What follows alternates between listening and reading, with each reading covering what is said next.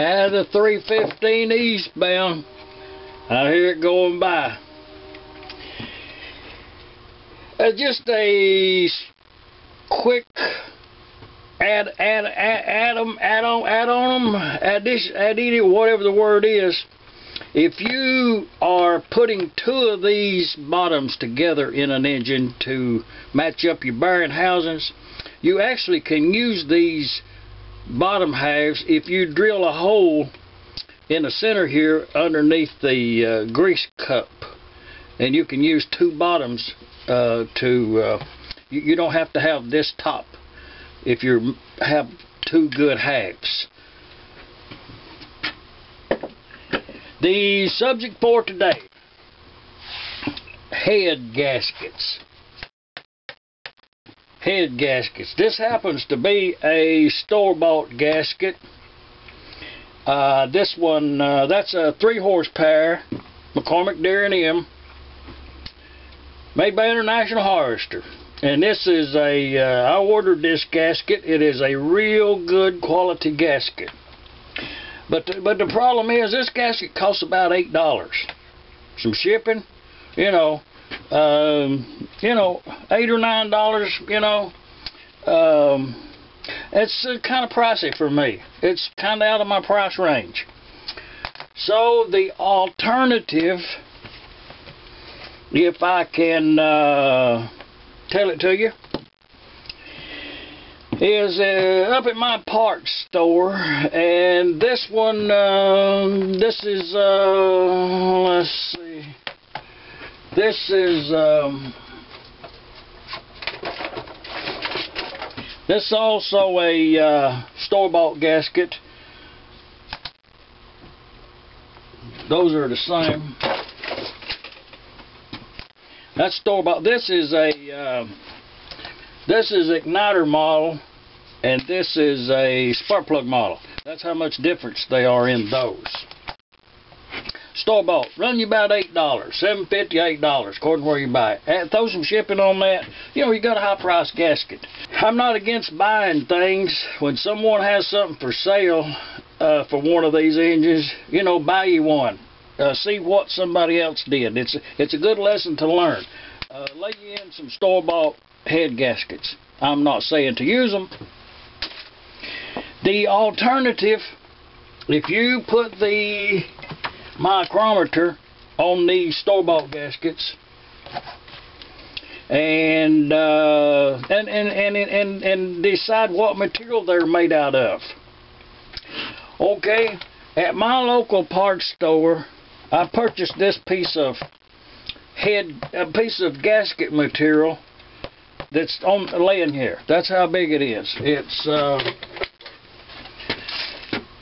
what, 12 by 24. Okay, that piece of gasket material cost less than $15. It was $14 and some cents with tax. Less than 15 bucks was that piece of gasket material. Okay, I have laid out here some gaskets. That's a 1.5 igniter, 1.5 igniter, 1.5 spark plug, 3 horsepower M, and a 3 horsepower M. Okay, I have ample room to spare, and also here I have about a 4 by 5 piece, and down here about a 5 by 5 over there a section. And this is good material to make an igniter gasket out of. And I put the micrometer, and this is another piece I've got. This happens to be a new piece, but if you put the micrometer on there, it marks out at 62.5 on the thousandths there, which that's about a 1/16 of an inch thick. It's a good quality gasket. Less than 15 bucks for a 4x2. And I'm going to get 1, 2, 3, 4. I'm going to get 5 gaskets out of that. So you do the math on how much it's going to cost me with some material left over. I guess the point I'm making is, it's a good choice to make your own gaskets. They are available. the gaskets are available, and from several suppliers. By all means, buy you one, but you know, if you're going to use one, make it.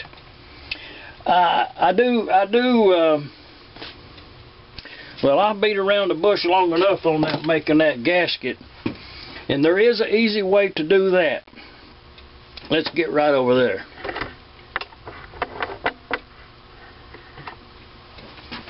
This is the store-bought one, and if you put that gasket on there, this happens to be a spark plug head. It's a little loose right there. It don't fit just right. You know, it's a little loose. And this particular one right here, it's perfectly round. This is perfectly round. Don't matter where you put it at, it comes out the same. So if you put on there, and the holes are good. It's a nice gasket, good usable gasket. I am not saying anything bad about this gasket at all. It's very good. It costs about $8. The point is, when you put this gasket on the engine and you bolt it down and tighten everything, then over here you're going to have some metal where that head was bigger than the gasket is, and then up here you're going to have the gasket bigger than the head. So they very seldom ever fits. The point I'm making. When you make a gasket, and when I make a gasket, I leave it proud on the outside to the point of not even making an attempt to make it fit. And I advise you to do also. But you can see this is a really, really good fit on the inside right there. Really good. And when you turn it around, it's no gap. Fits perfectly around there. The holes are perfectly, because they were made with the ball peen hammer on the head. So they have to be a good fit. And like I say, I did leave it proud all the way around. Once I get it bolted up, tightened down, I will take a sharp blade and go around and trim it to fit. That way I've got 100% coverage. And also head gaskets. To put an engine together, most any gasket